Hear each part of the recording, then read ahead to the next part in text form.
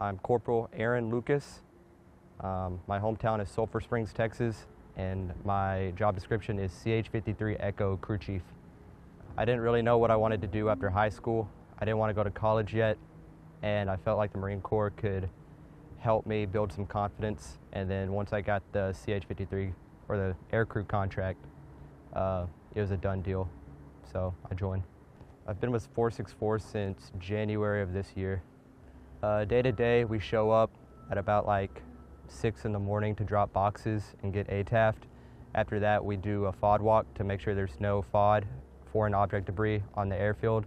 Once that's over with, we go back to our individual shops and get kicked off to our individual jobs.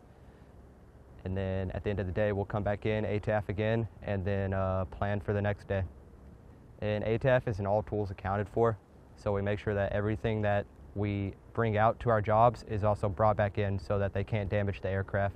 When I got to my schoolhouse, I didn't really know anything about platforms, but when I heard about the Echo, it seemed like the most versatile aircraft on the out of the options, and then I ended up getting a contract for that and only that, so it kind of worked out. But I wanted Echoes out of all of them, so I'm happy. Benefits us by letting us deal with extreme kind of situations. Our squadron benefits from having to maintain a steady schedule of flying nights and days consistently, so the maintainers can get a good practice of coming out here every day and working on fewer aircraft than we're used to, and also getting them ready for the night goes by any means necessary, as long as it's safe. And we get to work with MARSOC too and do cool operations at night, so it's good for everyone, crew chiefs and mechs alike.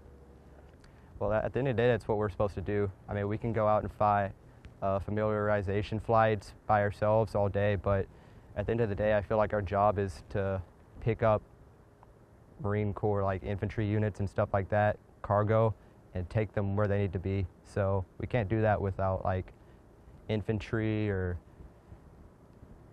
you know, any other units that we move around. So it's extremely important in my eyes. The Echo's really versatile. Our main purpose is taking on groups of people and then dropping them off in hostile environments quick and fast and easy. We can defend ourselves with our GAU-21s, and we're very maneuverable in extreme situations, so we can be somewhere and not be there very quickly. And then we can also externally lift cargo if need be to help them with any of their extra stuff that they need moved around. Since coming to Raven, I've got to shoot the GAU-21 and operate that a few times, so definitely increased my resourcefulness on that. And I've also got to take it on packs more often. We don't get to do that much at home, so getting able to get experience with packs on my bird, and especially guys like MARSOC, and having extreme like missions with them, it really helps build my confidence to be able to do something like that when the time comes, if it should come. Mission accomplishment, I feel like the crew chiefs are one of the most important jobs for everyone. I mean, obviously maintainers fix the birds, but we're right in that boat, we're maintainers too.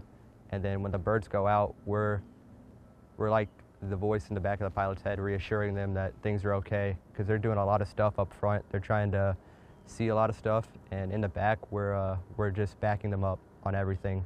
Calls, troops. We're responsible for getting MARSOC in the back of the helicopter and out of it, and also getting them into zones safely. And should there be a threat, it's our job to neutralize them or suppress them from the MARSOC guys. So I feel like crew chiefs are really important for this exercise. At New River, you get really used to the environment around there. You'll do terrain flight routes that you do every single day, so it's not really a surprise. And not just getting used to like the environment over there, but you're not really doing anything new, so you're not getting better. Versus going out to like, say, a place like SLTE in California in 29 Palms, where you're landing with like dust and sand coming up. It's a completely different environment. Like, not everywhere in the world looks like Jacksonville, North Carolina. So it's good to get out here and get like different looks at different environments for how we fly out here. Mainly what I've seen a lot is the trees. They're really like different. They go up and down like waves almost, so it's weird when you're going in a turf environment and you're watching these trees come up and down. You really have to be on your toes for the pilots if they're getting too low. And there's a lot of cool zones around here with lots of landmarks, so it helps with navigation a lot, and we get to practice stuff like that. And most of the zones are really different. There's lots of weird trees and stuff for us to practice on landing, and having our CRM up with that, so it's good. It's just new zones that we've never seen before, so we get to practice with them. Well, at the end of the day, if you're coming into a zone with guys and the enemy attacks you, it's your job to suppress. So if you can't load your weapon or do the procedures for the GAL when it messes up, at the end of the day, you're a liability to your crew and everyone on that helicopter. So I feel like it's one of the most important things for a crew chief to know how the GAL works and how to fix it if it breaks in flight. When we're coming into the zone, we want to be in and out of there pretty quick. We're a really big helicopter, but we're not a lot more maneuverable than most people think.